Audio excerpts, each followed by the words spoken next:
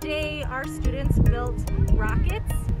All of them had the same exact rocket except for they had different 3D printed fins on their rockets. And today we were testing out to see which fin size worked the best. And so STARBASE came out with us today so that they could launch the rockets with us. So after they launch, then we find the distance of their rockets, and we'll go back inside after this and analyze our data and find out what the optimal size is for a rocket fin.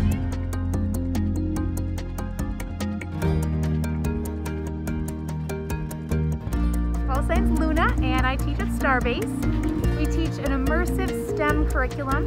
It all meets Minnesota standards, and we'll be working with the NGSS in the next couple of years. So in the immersive 5-day program that we would normally do in person, we do everything from science experiments hands-on to robotics, different kinds of programming and coding.